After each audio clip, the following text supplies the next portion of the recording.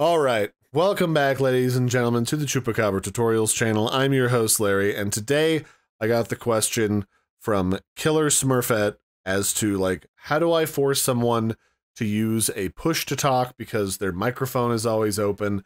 I can always hear them talking in the background to their family members, and it's really annoying.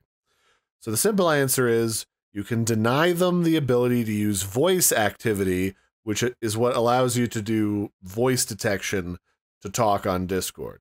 So let's say, for the sake of argument, that Ricky Petty over here has an open microphone. I'm just picking them because they happen to be an easy to remember name. Now I have two choices. I can edit the channel directly that you use a lot to talk to people and play games, or you can also edit the channel category that the channel is in as well. So if I edit the category, and I go to permissions, what we want to change is down here. There should be something here that says voice activity. So underneath voice channel permissions, you should see use voice activity, and it says allows members to speak in these voice channels by simply talking. If this permission is disabled, members are required to use push to talk.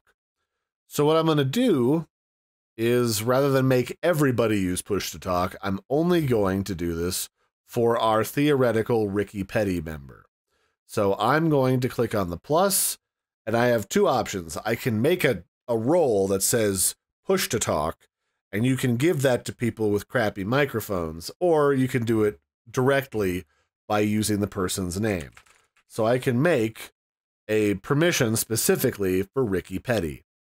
Now I can go down here, back down to the voice permissions under voice channel permissions, and I can find use voice activity, and I can say no. You don't get anything. I deny that permission. Now, the next time Ricky Petty logs into one of my voice channels and tries to talk, if they use voice detection or voice activity, they will be prompted to set up and use a push to talk button. Otherwise, they will no longer be able to communicate. And then once I hit escape, now that permission is set for all the channels underneath the category of voice channels. You can also do it directly on each individual channel. It's really your choice.